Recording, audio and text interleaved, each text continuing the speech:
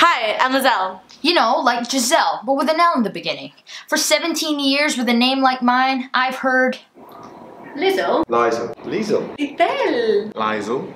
several times before a single person gets it right. But thinking about it, it's like cheese. And how Camembert takes 3 to 5 weeks of aging before anyone gets 2 minutes of pure creamy satisfaction. That much time for 2 minutes? That's insane. Like, how it's insane how many painful mornings I've woken up to in high school.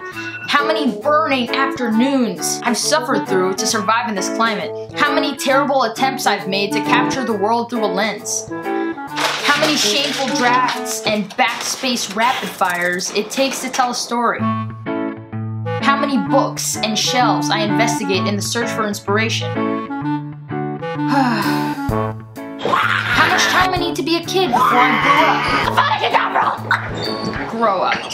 How many times I've literally fallen down. And how many years of isolation I faced before a single soul spoke to me. It was hard, but if I had quit, I wouldn't be this, I'd be that.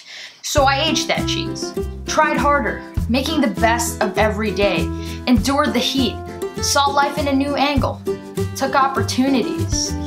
Finished that novel manuscript, finally, and matured enough to lead a whole organization of writers to inspire others to tell stories alongside me.